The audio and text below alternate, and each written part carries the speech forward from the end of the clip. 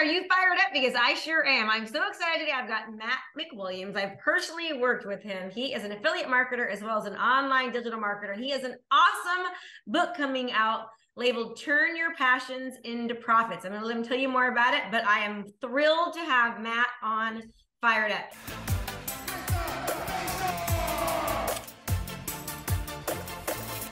Hi, Matt. How you doing? Krista, thanks for having me again. Good to see you. So tell me, so you've got a book launching. I know you've been working on this for like almost 2 years now, which is insane. And it is launching, coming here in just about 7 days or so. So tell me, we're going to get this on the line right away. So tell me about your book.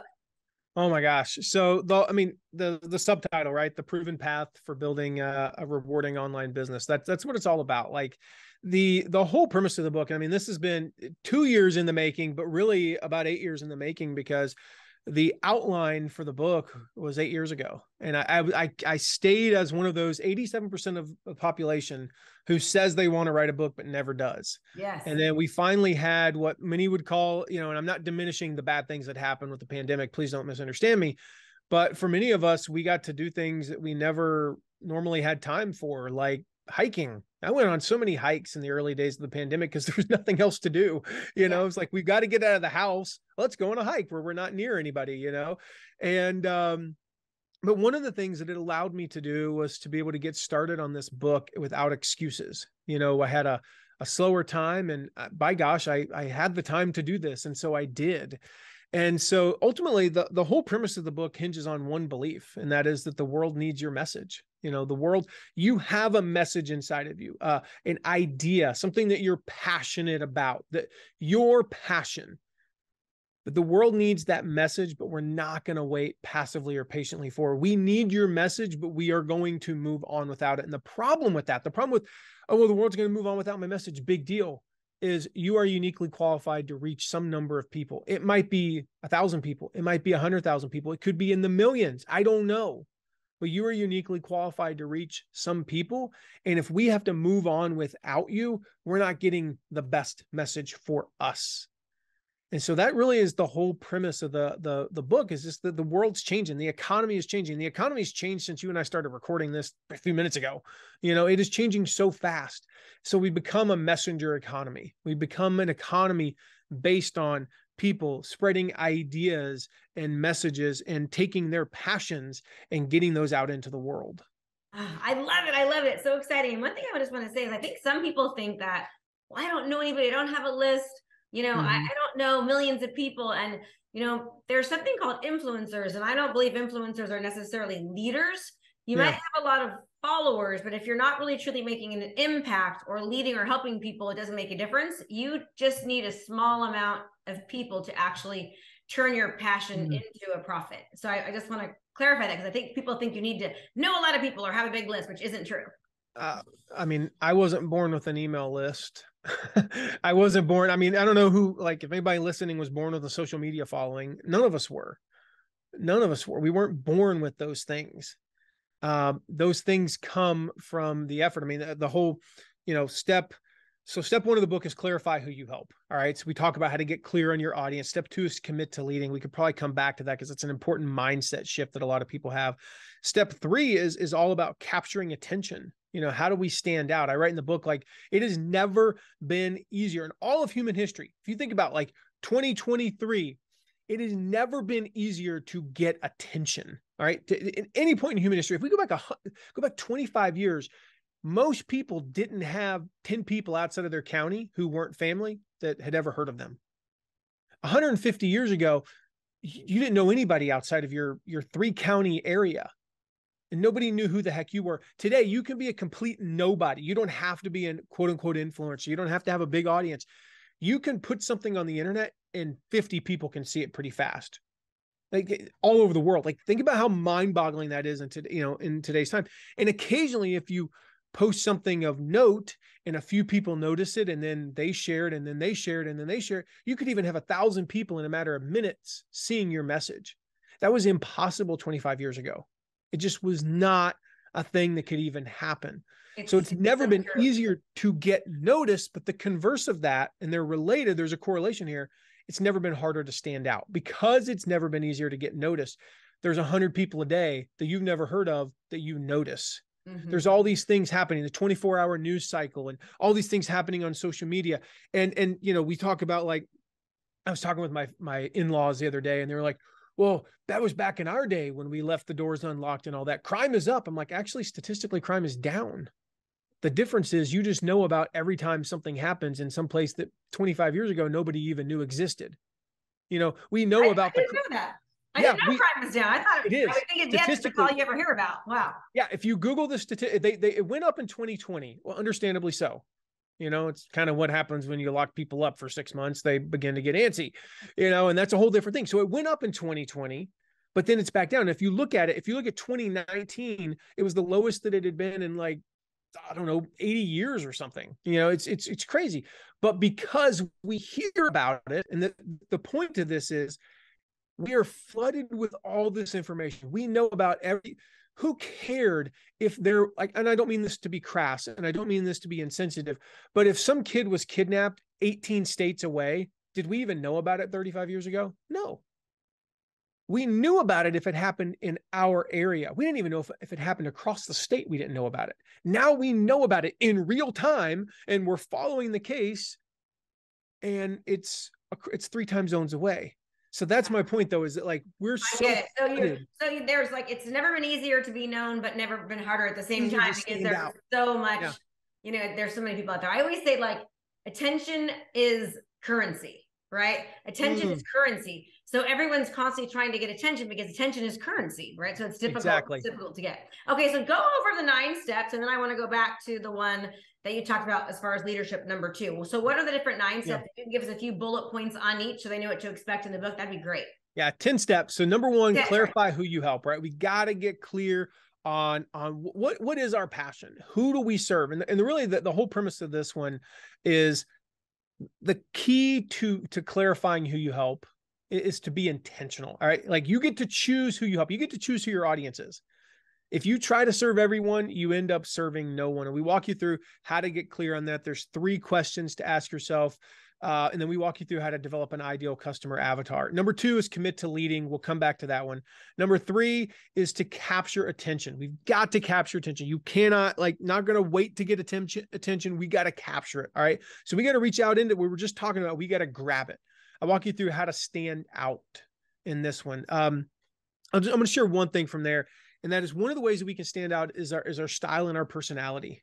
You know, like, there's a story I tell in the book about Chris Rock, and somebody went up to Chris Rock. So when we think about how we need to be able to stand out, and they said, Chris, are you like this always? Like, he just come off stage and, you know, Chris is woo, you know, he's really, like, he's different, right? You think. And he's like, no, I'm not this way.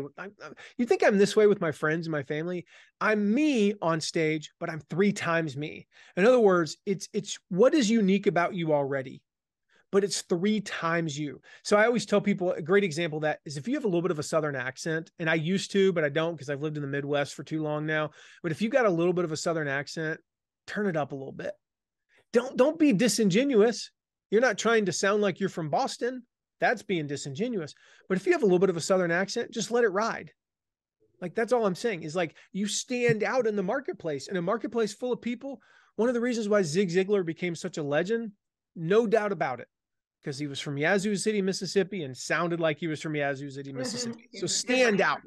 I share some attention triggers in there as well. Step 4 is you got to convert people into subscribers. So I talked about creating a lead magnet. How do we create a lead magnet that actually converts? And one of my favorite stories in the book is, I told the story about my dad, is I'm talking about when you're creating a lead magnet, we don't have to create these fancy lead magnets that are 12 pages long and all this. We want it to address an immediate or pressing need want in our audience. That's all we want. We want to give them a quick win. And I share the story about my dad in this. It's my favorite story in the book, because my dad never got on the internet, never owned a computer, never had a telephone. He had a telephone, but he never had a cell phone. And my dad had the best lead magnet of anybody that I've ever seen in my life, because my dad was a golf instructor. My dad would walk up and down the practice tee at the golf course, and he would look for somebody who was in pain. Now, I don't mean they were in physical pain, like, ow, my back hurts, but they would hit a shot and they'd slam their club down, and they'd hit another shot and they'd be like, oh, stupid game. I hate this stupid game. And you say, hey, can I help you out for a minute? Sure. Help me out. And you say, try this. And you give them one little tip, a quick win. So this is that quick win that they get right away. They'd hit a couple of great shots and they go, oh my gosh, those are some of the best shots I've ever hit in my life. How do I get more lessons like this? And then you would sell them $1,000 golf instruction package. So smart. That's what a lead magnet is. That's how we capture people's attention there. Step 5, you got to convene and cultivate community. So we're going to build a culture. We're going to build an audience of people who connect with each other. Step 6 is we want to champion a cause. Like we want a hero. We're going to be the hero to our audience.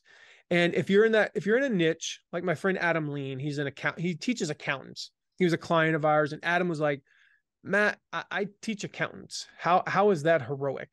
How am I going to be a champion for my audience? I said, you told me when we first talked, when I was selling him on signing up with us, you told me that you help the average client work 10 to 20% less and make 10 to 20% more money. Forget about the making an extra $20,000, $30,000 a year. Let's forget about that being heroic in and of itself.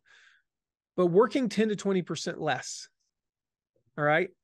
Why don't you go ask the kids whose dad suddenly never misses a game, the wife who suddenly gets a date night every week with her husband, if what you do is heroic or not? I love that. When you start thinking about the impact you can have, we're a champion for their cause, and we walk you through that. And that's something we can come back to as well. Step 7 is we want to create raving fans. All right. I walk you through 10 ways to create raving fans, how to actually create that next level avatar, the people who they buy everything you offer. They tell 10 friends about you. Step 8 is condition your audience. We got to condition our audience to know what to expect from us. One way or another, you're conditioning your audience. Step 9, you got to commit to monetizing. I'm sure we'll come back to that one because that is, like you said earlier, a lot of that is affiliate marketing. That's not surprisingly, monetizing is my passion.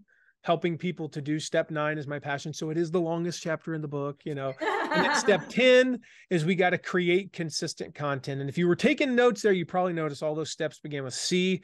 That's actually just so I can remember them, to be honest, but no, it's also makes it really creative. So yeah, that's the whole path there in order. It's so funny. I have a thing I call it the 9. So you got to commit to consistently producing content correctly, so you can make a connection, convert more clients. Love it. That's awesome. It's like the 9 C's. Okay, so I love that. Okay, so go back to step number 2, which is the leadership aspect of it, because I think the leadership is a huge part of converting, and there's also a heavy crown. Like heavy is the burden. What's that saying? Heavy is the head that wears the crown. Yes, yeah. and it can be hard and scary, and it is the limelight. Yeah, that's what a lot of people say, and like they don't see themselves as leaders. They're like, I'm just a person who helps people do a few things. I'm not like, I felt this way. And this was one of those things that was really hard for me to wrap my head around, was like, oh my gosh, when somebody signs up for my email list, they see me as the expert. When somebody signs up for my email list or follows me on social media, they see me as a leader. Oh my gosh, that means my opinion matters. That's really hard to wrap my head around, because I'm just me. Like, I'm just Matt McWilliams. I live in Fort Wayne, Indiana. I have 2 kids. I coach my kids soccer, and I'm just a normal dude. Like, I wear the same thing every day, and I'm not like flashy about it. That's just my personality. Like, so it was really hard for me to be like, oh my gosh, tens of thousands of people look at me as a leader. That's freaking me out. And that's what a lot of people say. It's hard. It's scary. I'm not qualified. It's overwhelming. I'm inadequate. And those responses are perfectly understandable. Like, that's exactly how I felt, right? They're normal. The problem is they're focused on me. When I say I'm not qualified, I'm inadequate, it's hard. That's focused on me. It's not focused on my avatar. Yes. Yeah, it can be scary. Every day I feel inadequate. I felt inadequate to even do this podcast today, Krista. Like, for me to come on here and talk about, here's exactly how you should build an online business, the proven path to building a rewarding online business. Like, why is it proven? Who am I to share the proven path? I mean, yes, I've worked with hundreds of thousands of people who've done this, but I still don't feel like I'm qualified. But the thing I realized, and it took me a few years to realize this, leadership, like parenting, like marriage, like any relationship, all it requires is a willful commitment. You just have to wake up each day and go, you know what? I'm going to be a leader. Leadership is a choice.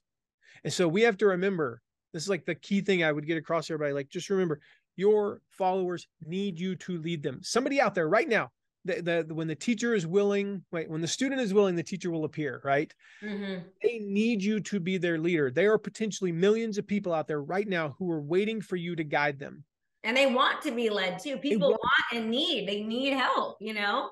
And I talk about reframing what we think leadership is, because we think of the quote at the beginning of the chapter is from John Maxwell: leadership is influence. 3 words, 3 simple words: leadership is influence. We think, well, I got to be the Tony Robbins in my industry to be a leader. I got to be 2 miles ahead of my audience. I got to be the expert on everything to be, you know, the leader. And the reality is, and this is the story that I tell in the book, is I mentioned earlier that like when the pandemic hit, I got into hiking. And there's a particular hike when I told this story that I always think about. It's in the mountains of Tennessee, and you go like 2 miles up, you're like 4,000 feet up. And then you go for about 2 miles along this ledge, and then about 2 miles down. And there's multiple areas along this ledge where like one wrong step and you will die. You are not going to survive this fall. Like, I don't think it's possible. You're going to fall to your death. And I talk about, like, we think of a leader as like you're going on a hike and you got this super fit friend. Like, this is the guy, he's been in shape. If you're me, I'm 43. He's been in shape for 30 years. He's super fit. You don't have to ask him if he does CrossFit because he's already told you 6 times this week. He jogs in place at stoplights, right? Goes to a cookout wearing bike shorts, smells like soup mix all the time. Nobody knows why. And this is like your super fit friend. And he's up 2 miles ahead, yelling back at you, going, "Hey, hurry up and watch out for the what? What am I supposed to watch out for?" Yeah. That's not leadership. We think we have to be the friend who's 2 miles up ahead. And we think that's leadership, yelling back at me to hurry up. No, leadership is he's 1 step ahead of me.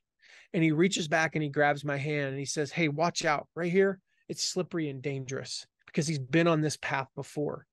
That's the only difference. He doesn't have to know the whole path even. He just has to be 1 step ahead of us. So when we reframe that and think, okay, I've only got to be 1 step ahead of my followers. That's it. Just got to be 1 step ahead, changes how we view leadership. Yes, exactly. I love that. I love it. I love it. So far, I can tell that people are going to really, really enjoy this book, and it's going to help not only impact the reader, but also the people that the reader is going to impact. Right. And I think a lot of us have imposter syndrome, or we feel like, you know, Totally. And you totally just completely, I still get imposter syndrome. Every day I do. Yeah. It's like, oh gosh. I don't think it ever goes away. One thing, especially for people who are starting out, there's a quote in the book from my friend John Acuff, and he says, "Never compare your beginning to someone else's middle." Stephen Furtick says the reason why we struggle with insecurity is we compare our behind the scenes with everyone else's highlight reels. And if you think about, like, we've all been there. I've been there. I now run a very successful company. We've got team members, and I had this thought today. I had like 4 podcast interviews today, Krista, but in between, I thought I would have, like, we came back from a 2-week vacation as a company, and I'm thinking I've got to have other stuff to do. And I looked down at my list and I'm like, I already did the other 2 things I was supposed to do today. I have nothing to do for the next 15 minutes. And we're going, that is such a cool thing that we're in the midst of this big book launch. And I have the team to not have to I can go 15 minutes and not have anything to do. I just went and sat down for 10 minutes and took a break. I was like, that is the craziest thing to me, because I'm used to that. But you know what? I've been there 7-8 years ago. I was the guy that in between interviews or whatever, when we were doing a big product launch, I had to do this and that, and I had to update the ClickFunnels thing. And then I'm sitting there and I'm wondering why this thing on ClickFunnels won't go where it's supposed to go. And I'm banging my head against the table. That's my behind the scenes.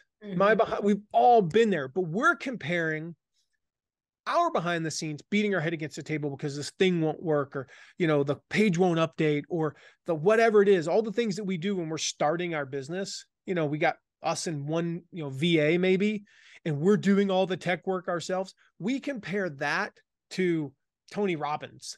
Yeah. You know, or people will say there's an overnight success, but there's, you know, they don't see everything that happens beforehand, all of the failures, how long it took. They don't know and see. They just see all of a sudden, oh, they just came up overnight. It's like, no, they've been creating content for 3 years, you know, 7 days a week, and, you know, paying Peter to beg Paul, or whatever that saying is. And no, I love it. Okay, so now monetization. So you also talked about like monetization. And I think that's important. I mean, I think honestly, every single step of the book is important, right? It's like, I like that you give a true path, a step-by-step on how to do it. And I'm in the online industry. I launched 5 years ago, and I know everything you're saying is so true. It's like, there is a path, and all the things that you're talking about are so important in the success of it. So I like that you're building it out and giving it a step-by-step for people. It's weird. Even today, I was just thinking, like, I'm launching this new thing. I'm thinking, how am I going to do that? Like, I don't remember even how to do it. So I can't wait to read your book, to remind myself of what I did. Yeah. And I've heard so many people like, it's real easy for me to say, you know what, skip to step 9, because that's all about monetizing. I have a friend of mine. He runs a multi 7-figure business. And that story that I shared earlier about my dad with the lead magnet, and I walked through and I talked about how, like, no lead magnet should take more than 3 hours to create on the front end, especially not when you're starting out. And I talk about how, like, here's the process for creating a lead magnet that converts. Number 1, identify the number 1 problem your audience has. Number 2, solve it. That is it. Don't identify 3 problems, 2 problems. Don't solve 2 problems. Identify 1 problem and solve it. Those are the 2 steps. Mm-hmm. And normally that can be like a checklist or a cheat sheet or something like that. And he was like, Matt, they're doing over 1,000 leads a week that they're bringing in for their email list, right? Again, multi 7-figure business. And he was like, I read chapter 4. He said, I was honestly going to skip. He was just skimming around the book because I gave him a copy. And he was like, I was going to skip the first few. I was like, I don't even know why I bothered to read that chapter. And he's like, and then I read the story about your dad, and I went back and read the whole rest of the chapter. And he's like, we re-engineered. They got an advanced copy, so they had it like 6 weeks ago. He said, we re-engineered our lead magnets. I told my team, boom, we're going to take one day and we're going to re-engineer our lead magnets. And we followed your rule. We took no more than 2 hours to create any one of them. And we got them up. He said, our opt-in rate went up 40%. Wow. Now, this is an established business owner. So what I'm saying is, to give you some perspective, that's an additional 400 leads. That's 20 some odd thousand leads a year additionally to his business, to a guy who's already doing well into the 7 figures. My point is, don't skip ahead to step 9. We'll talk about it, but we're not going to skip ahead, guys. Go through sequentially, because when you get there, you'll be ready. And so step 9 is all about monetizing, because this is the key takeaway. It does not serve your audience for you not to monetize. All right. One of 2 things will happen if you're not monetizing. Number 1, well, actually, both of these will happen over time. But the first thing is, you will eventually burn out. Like, I found this to be true. I was having a huge impact. I had a platform 10 years ago, Krista. I was in the personal growth space, and I was helping people. I was saving marriages. We had multiple people said that they were thinking about killing themselves, and they didn't. I was having an impact. People were like, you helped me, lose weight, be better, quit smoking, all these things. Like, I was helping people. I wasn't making any money though. Yeah.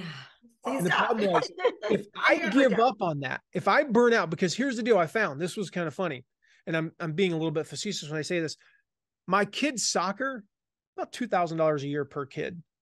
I can't forward them emails saying, Matt, you saved my marriage and get a discount. The mortgage company, we don't have a mortgage anymore, but when we did, I couldn't, it didn't get me a $300 discount on our mortgage each month, because I was impacting people. That they only take money. So here I am, I'm busting my butt on this platform. I'm changing people's lives, and I'm not making any money. That's not sustainable. So the world misses out on my message, and I'm no longer able to impact them. The second thing is, as I don't monetize, I am conditioning my audience to expect that. Wow, Matt just has free stuff all the time. This is great. And then when I finally do try to sell something, they're angry at me, because I've conditioned them for 2 years to expect this. So here are your 2 options early on. Number 1, create a product. Problem is, you don't know what your audience wants. You don't even know who your audience is usually when you're first starting out. You learn that over time. I learned my average age of my audience is 54 and a half years old. I would not have thought that. I didn't know that, but I learned that. So number 1, you create a product. You're probably not going to sell very well, because A, you don't know what they want. B, you don't know what price point they want it at. C, you don't know how to market it. All right. So you're probably going to suck at all of those things, and you're going to mess it up. Option 2, you just give away content free indefinitely. The problem is, we talked about that's not sustainable. That's what they've begun to expect. And so many people, you've seen this, Krista. I know you've seen this, because so many people are like, well, you have to wait till you have a certain number of followers. You have to create content for a certain number of years. And then they disagree about how many followers and how many years it is. You got to have this many subscribers before you monetize. No, monetize on day 1. When you have a small audience, no one's even paying attention to you, that is the perfect time to start monetizing. And ultimately, it's all about mindset, because how you view making money from your passion is ultimately what determines how much money you actually make and how much of an impact you can have. And so I want to get you into that money-making mindset on day one of your platform. I love it. I am super excited, Matt, to read the book. Number one, I've worked with you. I've seen your passion for people, and you know, it's basically what you do online already, and you've got experience in it. And I believe you need to learn from the person that's done the thing that you're trying to do. And so I know this book is going to positively impact so many people. So, okay, steps 1 through 10, everyone. The book is launching. How do people get an advanced copy? What are the details? What do they need to do? I'm going to make sure this gets out ASAP so that we can get this in the hands of your readers before your launch. Yeah, you can go, you can buy it anywhere. If they sell books, so Amazon, Target, Walmart, you know, Barnes and Noble, if they sell books, they sell my book. Like, we even had an order come in the other day from a small bookstore in Hamilton, Ontario, which was kind of cool. So anywhere they sell books, you can get it. But the best place to get it, guys, go to passionsintoprofitsbook.com/Krista. I know Krista will put that under for you, so you guys can easily click on that. It's a little bit of a long URL. Passionsintoprofitsbook.com/Krista. We've got a ton of extra bonuses there. We've got what I talked about in step 1 about clarifying who you help and clarifying who your audience is. We've got an extra bonus workshop on creating your ideal customer avatar that goes along with that. We've got an email marketing masterclass, tons of extra bonus lessons, just some really cool stuff, almost $1,000 worth of extra bonuses. So make sure you go through that URL so you get all the extra bonuses. Awesome. Okay, everyone, the notes are going to be in the description of where to get that. And shouldn't they order it soon? Like, don't you want them ordering it by a certain date, or does that make a difference? Yeah, I mean, why wait? Yeah, like, okay. I want to get this in your hands as soon as possible, because I mentioned you want to go through sequentially. You want to start at step 1. The sooner you start step 1, the sooner you're going to be on the right path. I'll share this with you real quick, Krista. At the end of chapter 2, end of step 2, commit to leading. We talked about that. There's something, it's on page 45, probably one of the most important things I've ever put together. It's a leadership commitment. It's a very simple one. You fill it out and you sign it. So you say, hey, your name, commit to being a leader. I'm not going to read the whole thing, but you go on, you say, the world needs my voice and my message, and I will not shrink back from sharing it. And then you go on to talk about how your avatar needs you and that you're committing to leading. I'm going to tell you right now, we've had people they're like, yeah, whatever. I saw that. They said, one of the guys, I remember he wrote me a Facebook message the other day. Again, this is a friend of mine. Like, he got an advanced copy of the book. He's somebody that I'll just say this. I'll put it this way. He's one of the people, he's not on the back of the book, but he's on the inside. He's one of the people who endorsed the book. He's a best-selling author, right?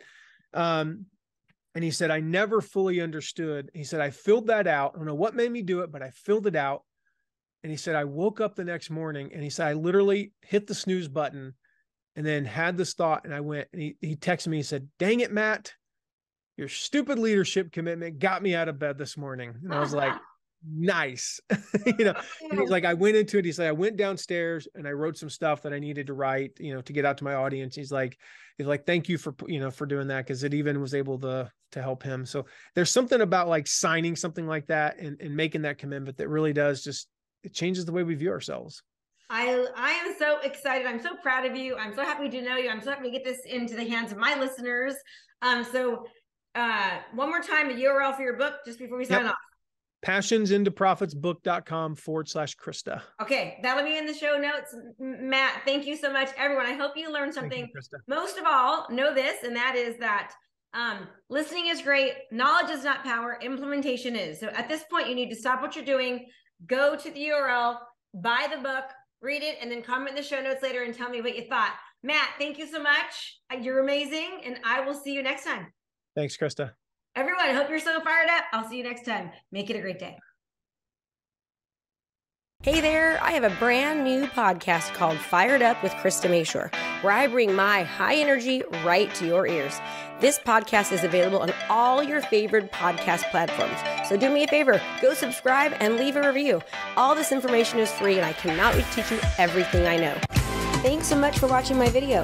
You can learn more about how to be a successful real estate professional by watching other videos that I have. And be sure to subscribe to my channel. And as always, make it a great home selling and buying day.